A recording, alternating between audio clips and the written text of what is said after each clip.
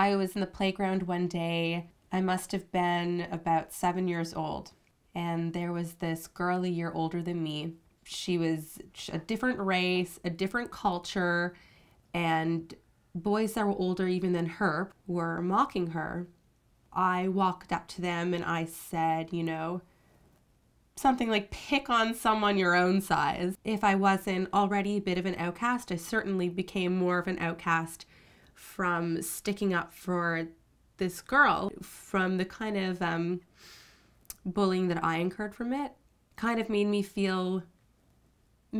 think that it wasn't the right thing to do to stick up for somebody. I went on for a while thinking that it was better just to keep quiet when I saw things that were going on, when I saw other kids being bullied, and when I in turn was bullied. When I worry that one person can't really have an impact, I remind myself of Krunam, one woman who saw an injustice and realized that she could help and that she wanted to help. She began to rescue these kids by going into brothels and taking out these children, bringing them to her storefront and laying out mats on the floor for them to sleep on. They had somebody who was sticking up for them.